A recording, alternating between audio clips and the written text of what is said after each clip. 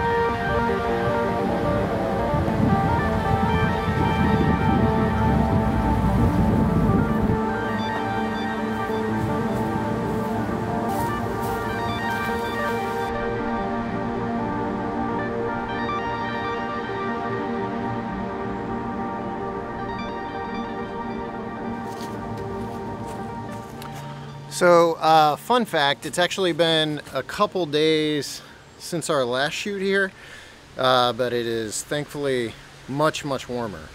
Hoping for an active few days. This week we are actually here with Aleksandar Petakov again.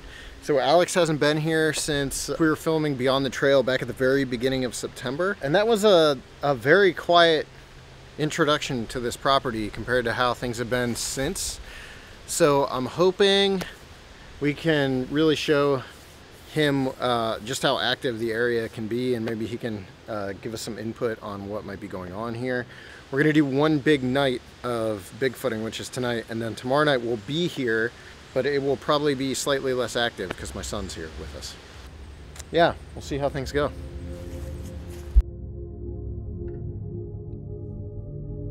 For years I've been following the Bigfoot phenomenon from the sidelines. As a documentarian, I don't try to insert myself into the stories I'm telling, but rather simply document them. While I appear in some of our film projects, and have even made films that are uniquely personal, I ultimately want to tell stories about other people, rather than focus on myself. So while I've been a part of investigations in the past, it's never been my own approach. I don't even know what my own approach is. While there are a number of Bigfooters who journey around the country chasing sightings, I wanted my approach to be one where I would head into an area with activity and hunker down in that same spot and just kind of see what happens. My friends in the North American Wood Ape Conservancy have been taking this particular tactic for years in a place they call Area X in Oklahoma. It's one that they've seen great success with. I even had some experiences of my own in Area X back in the summer of 2018. Luckily, I found this place in the heart of Minerva that seemed to offer me exactly what I wanted. Activity year-round on a scale I'd never experienced before. But would it keep up year-round? As summer gave way to fall, I was beginning to notice a decline in what I perceived as evidence for the target species' presence, and a new question was beginning to form in my mind.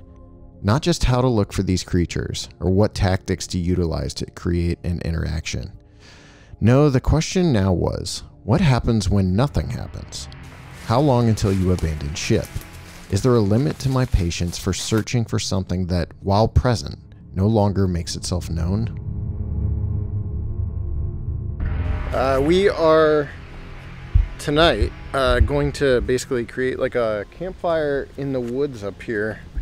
The other time we came into these woods, Mark Matsky and I hiked up this creek bed, and then my plan is to go further up the creek bed here and set up a fire and just kind of have him fleur the woods around me, and we'll probably do that for a couple hours, and then I think he wants to be out here by himself and do some audio stuff, and I'll probably head off somewhere by myself as well. So I think tonight the plan is to do a little bit of work together and then head off on our own. But for now I'm just going back up the to where I'll be tonight and try to figure out where I want to actually put the fire. Right about here is where I was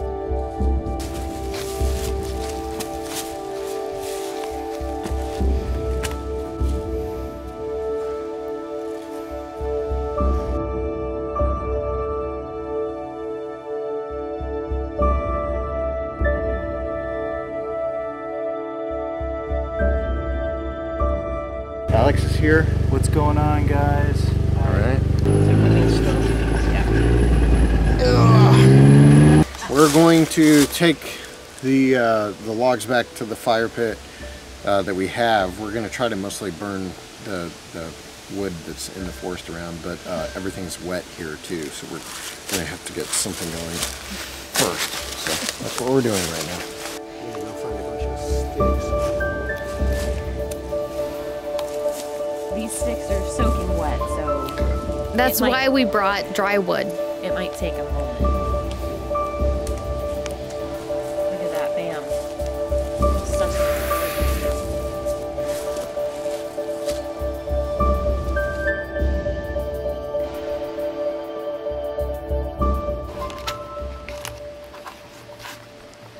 Heather wants me to go walk into the woods alone. So that's what I'm doing. It's pretty quiet out here right now, honestly. There's not much of anything happening. So maybe we can elicit some sort of response or something if I go up here. Because right now it is quiet.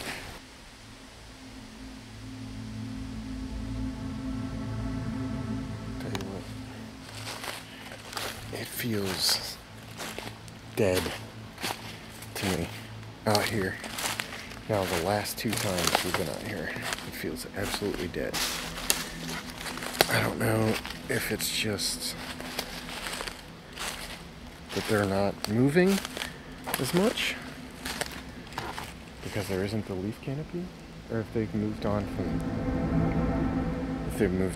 this spot.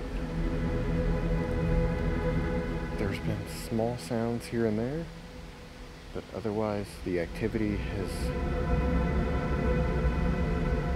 declined dramatically from week to week since the leaf canopy started coming down, since fall hit. It's starting to feel to me like there's nothing out here. I hope that's not the case. That's how it feels. By the way, that is how this stuff actually works, regardless of what your favorite TV show tells you.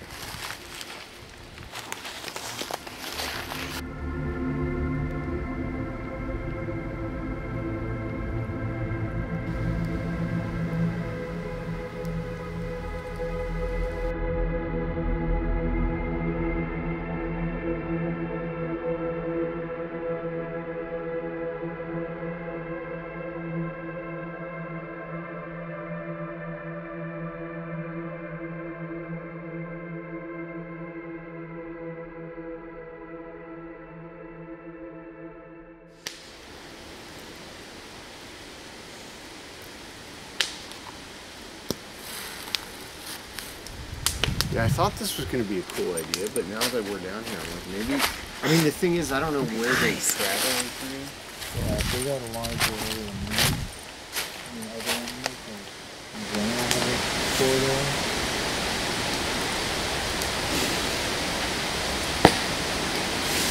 Are you hearing, like, football over that way, Heather? I mean, I'm hearing something move. I don't know if it's footfalls.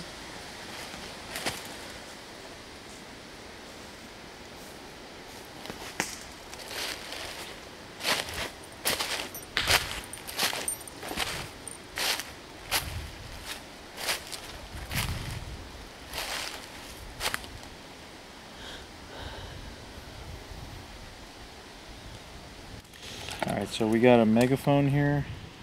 I don't have the attachment to hook it up to the little voice box thing, but I can play the creepy music.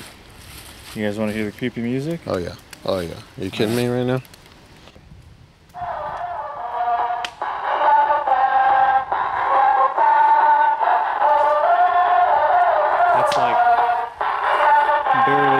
cranked up. I'm gonna step over here and I'll crank it. Yeah. Can you record with that one?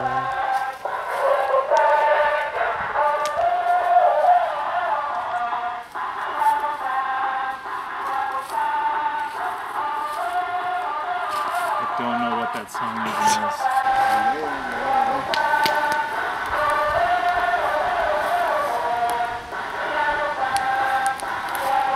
The weird guess, right? We hear this at 3 in the morning, this tune coming at us from the woods. That would be not, no.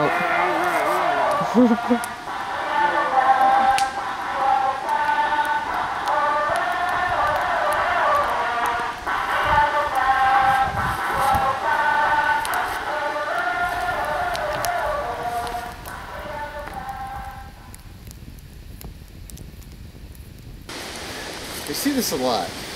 So the reason you do stuff like this, I think, is typically like drawing curiosity, right? Yeah, You're trying to get the curiosity of these things. If these things are related to humans or primate-like, there's a curiosity.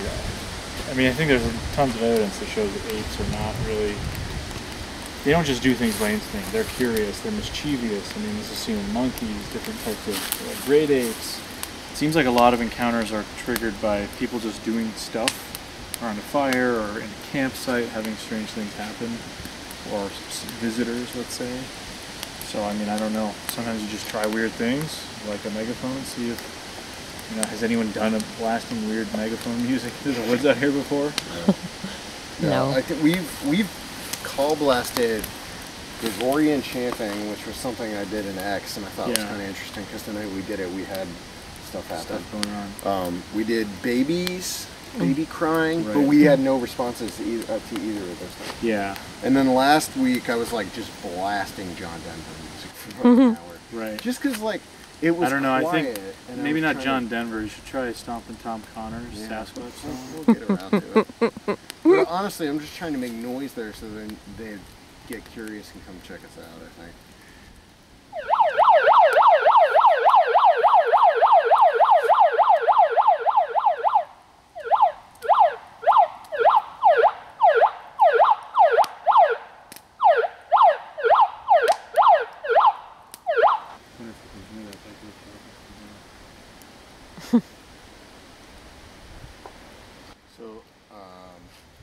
As I was reviewing footage for this episode, I came across something interesting. A strange light in the forest behind Aleksandar and I that seemed to be sitting inside the more secluded section of the creek bed behind us. The camera is actually facing away from the cabin at this point, meaning it's pointing away from the only source of light in the immediate area and back towards simply forest. What the light might be is anyone's guess, but it's worth pointing out that even in the midst of an investigation that, thus far, had featured no activity whatsoever, there was still the presence of something strange. Right past the cabin toward the pine woods, that's been clanking on and off all day. Okay, yeah, maybe it. Yeah, I'd be really curious to see. Obviously, you know, it's just a branch noise, so I can't say definitively anything, but that's the only weird thing that really caught my attention, and she didn't hear it. I wasn't really paying attention to that. I just kind of happened to catch it. But aside from that, nothing super unusual. I know there's a lot of leaf litter here, but last time when I was in that tree stand, I got surrounded by coyotes, and I could not hear them. If I didn't have the floor, I probably would have had no idea they were there. I was actually shocked how silent they were in this kind of underbrush. Mm-hmm. It's shocking anyway. Cause did you hear that? I heard that. What was that? I don't know. It was like a cow moo. Where's the floor? It's right in the... Let's just keep doing our thing and I'll... Yeah. Covertly. Yeah,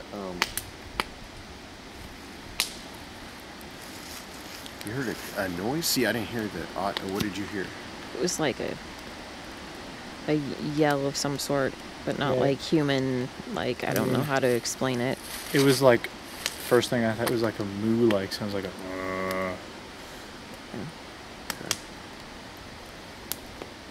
I don't know. Remember the night we were out here and we kept thinking we were hearing sheep? Yeah. I mean, are there cow farmers around here? There's a cow farm. It's that way. It's pretty far. I'd be surprised if you were hearing This vocalization at first seemed like nothing more than a distant howl, or even possibly a cow. It's still a mystery as to what it was, but does not appear to be a cow or a coyote. The closest cows would be far too distant to be heard at this section of the property, and the voice seems too deep to be a coyote.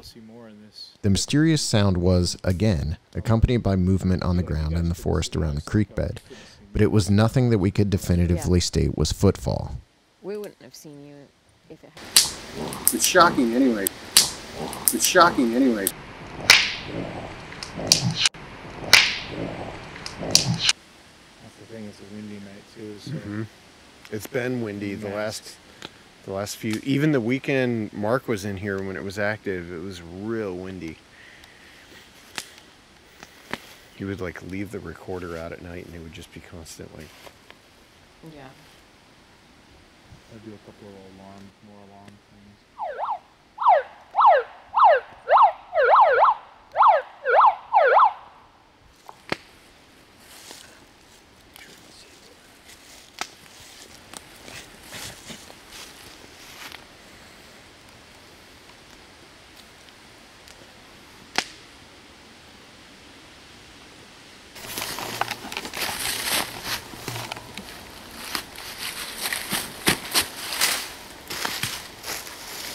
I think that just went high and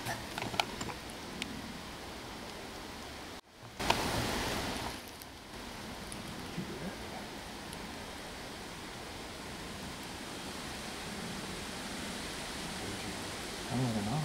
I heard it too. You heard it too? Up there, yeah. Up on the hill. Directly up there. Mm-hmm.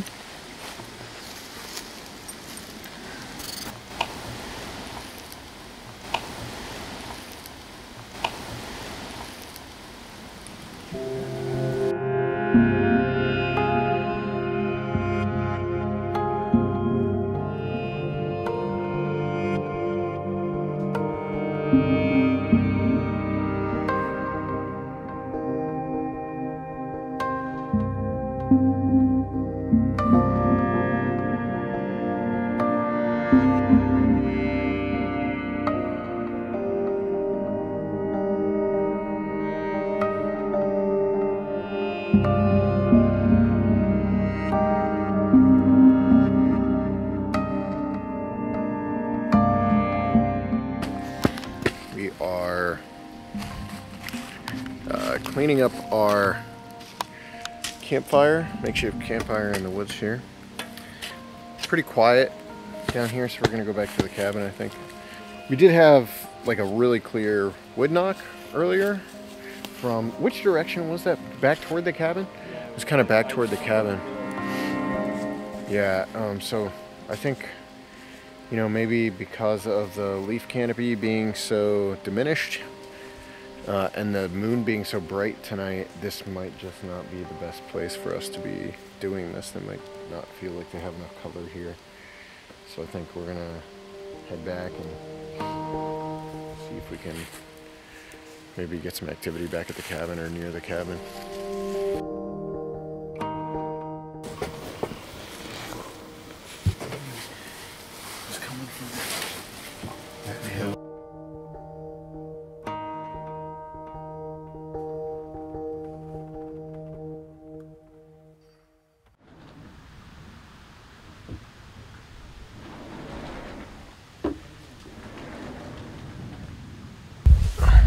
So yesterday we heard what sounded like a very clear knock coming from the hill up behind the cabin on this side over here. There's also a tree limb back here that has been banging around, so you got to be careful because some of what we hear can be deadfall. So what I want to do right now is walk up this hill and see if I can look up in this woods, because I actually haven't been in these woods before.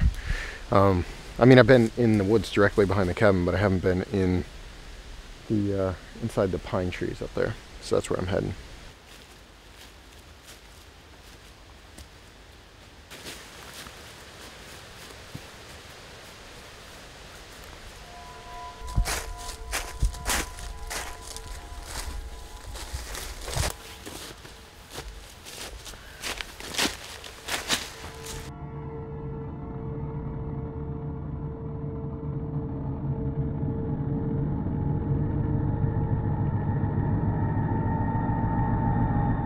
we're up behind it. I'm up behind the cabin right now on a pretty steep cliff.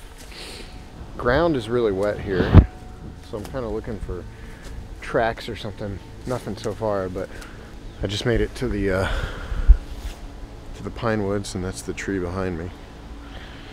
So, and keep in mind, the only reason this is interesting to me, it's interesting because we hear so many wood knocks and stuff from up here.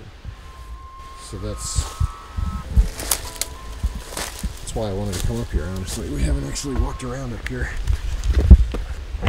But I made it up to the pine forest here. Climbing over this dead tree. Walk in here.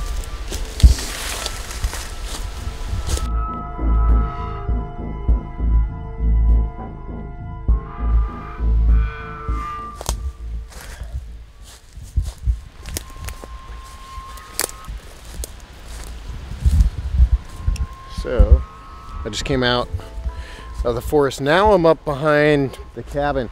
Down here is the forest with the dead deer we found with Les, and that's also the same forest where the abandoned cabin is. Over here is basically the woods up behind where the cabin is, and I guess I'll just walk down the hill back down to the cabin.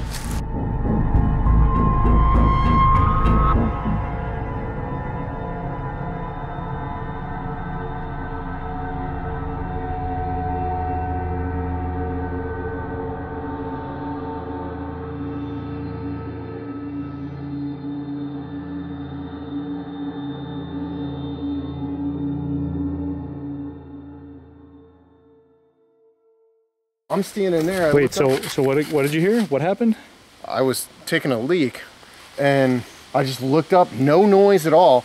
There's 4 coyote coming down out of that pine forest I was in earlier, down this way toward me. We had just heard gunshots. Yeah, it was probably after the gunshot. There's gunshots, but they're gone now. They were right running down here, no noise, none. How many? 4. 4? 4 of them. Oh. Big. Chasing the coyote, the woods.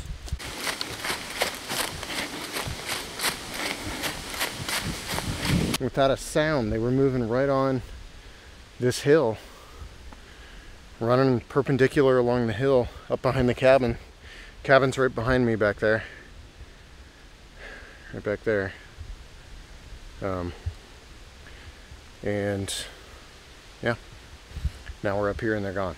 So I tell you, this is a wild, wild place.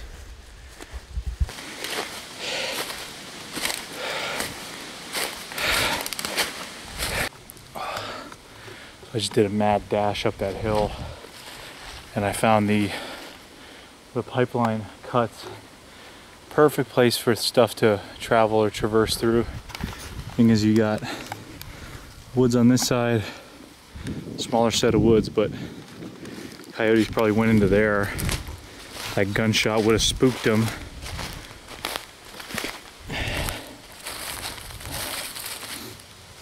Possibly some sign. They were running. A couple other impressions. It's hard to tell. Could be deer. Not easily distinguishable in these conditions. Thought I just heard some yipping over there. Right in there. Might be some in there. No such luck. They seem to be gone.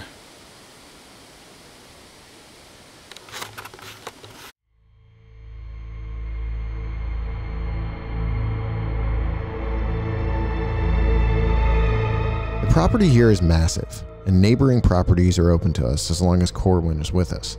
Today, he was going to take Alex and I to an adjoining chunk of land for some brief exploration. We'd be heading back to the cave so Alex could get a look before we headed into the dense woods nearby. We didn't really have a game plan here, other than to learn more about the area. It had been a quiet trip so far when it comes to Bigfoot activity, But between the coyote run-in and the ongoing pursuit to find a suitable area where these creatures could be bedding down during the winter months, it had been educational. Maybe that's all we'll have for a while, until they start making themselves known again.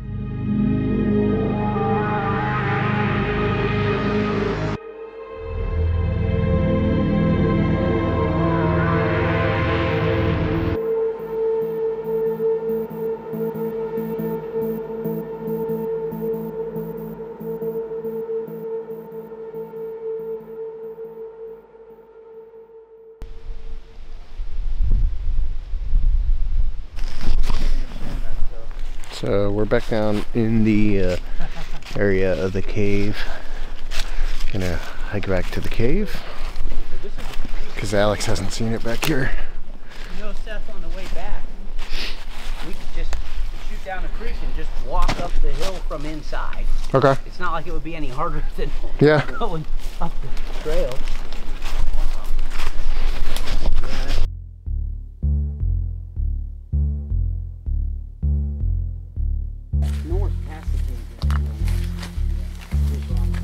Ooh, look at that. All right. I've already been in. Great. Yeah, good. Did you go up in here? Yeah, all the way. All right, so I'm in the cave. It's there's not enough room to quite stand, and I'm probably getting a ton of bugs on me doing that, but it's really warm in here. This would be a perfect place to hide out. There's a little bit of a flowing river. That's the only downside, I suppose, but it's pretty spacious. For a bear, for sure. For a person, if you really needed to, totally could. Maybe for Sasquatch, I don't know. I don't know what the vulnerability would be in here. Maybe during the winter months might be better. But yeah, it's pretty interesting.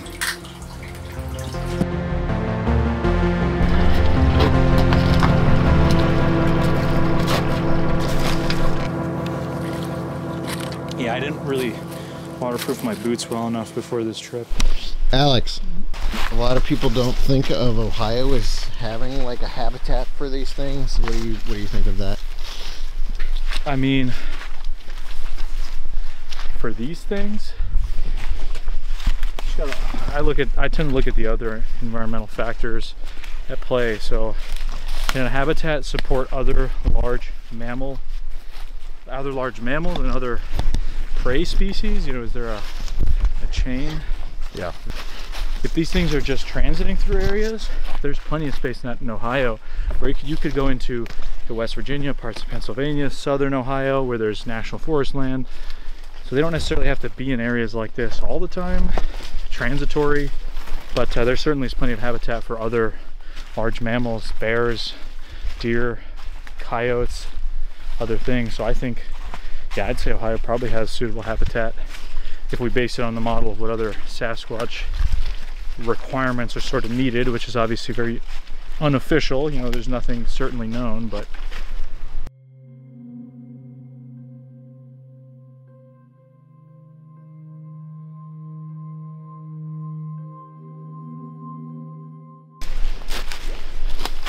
I don't know, you get down in here and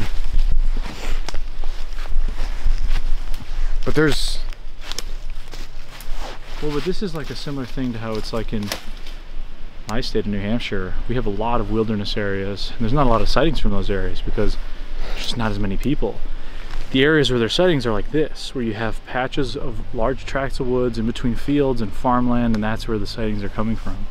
Similar kind of thing here, but maybe here it's just more culturally ingrained in people's minds, like they know of the Minerva story, maybe heard of some of these things. I don't know. You guys hearing something?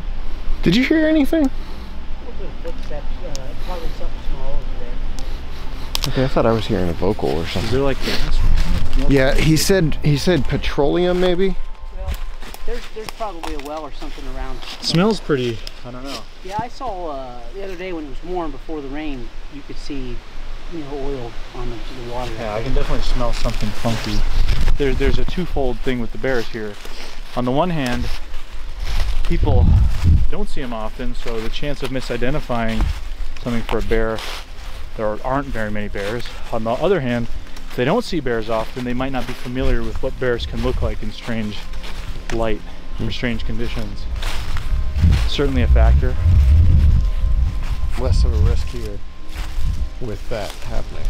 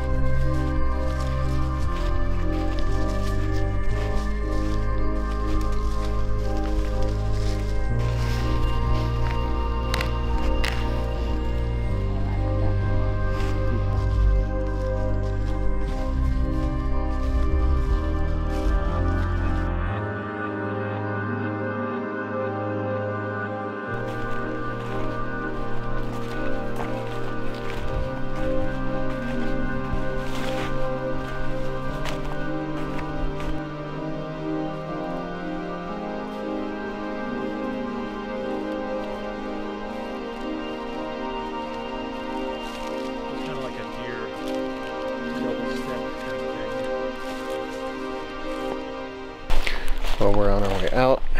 It is almost nighttime, which is hard to tell by this camera right now, but it's getting dark out here. We're leaving the woods, and Alex and I both heard like a pretty clear wood knock. I was walking up here and talking, and I heard it right to the back of me. I immediately turned around and said, "Hey Seth, what did you hear?" He said, "Oh, it sounded like I just heard a wood knock." I don't want to feed him what I heard, so it kind of confirms that I heard something. I mean, could be anything, but little. We have been hearing gunshots, so it could have also been a distant gunshot. For sure. Cannot rule that out. Hopefully this summer we can do some camping and spend a little bit more time in these woods, because it's super dense in some areas here.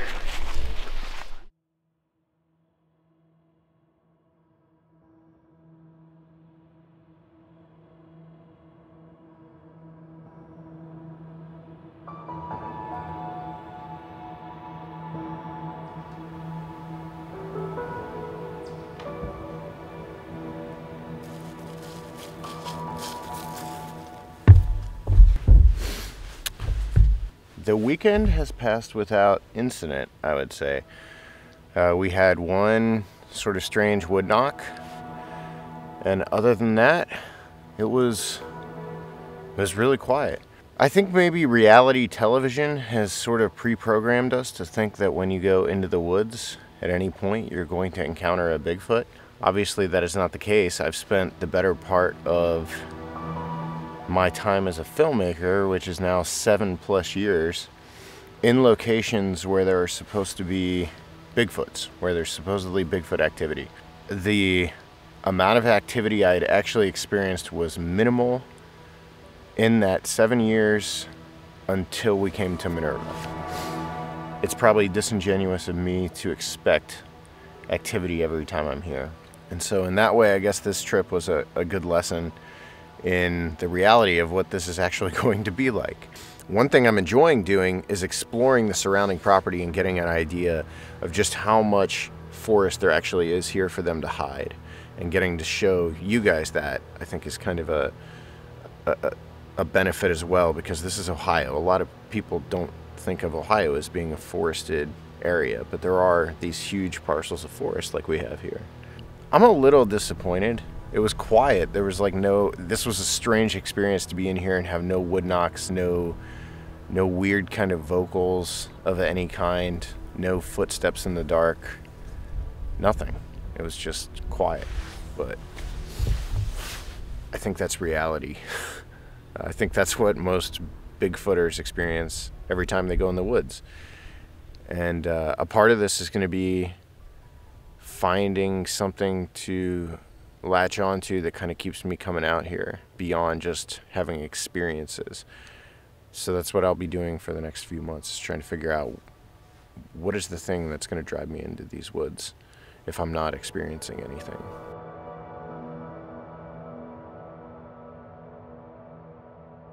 Hey guys, if you're enjoying Beyond the Trail, we just wanted to remind you that you can be a part of helping Beyond the Trail and the Bigfoot Project and all of our other great YouTube stuff happen by backing our 2022 Kickstarter. You'll also get a ton of great rewards and the knowledge that you are helping us create amazing content that you're enjoying watching. You can back the 2022 Kickstarter right now. The link is in the description. You'll be helping everything Small Town Monsters makes become a reality, and you'll also get your name in some of the films that we're putting out this year.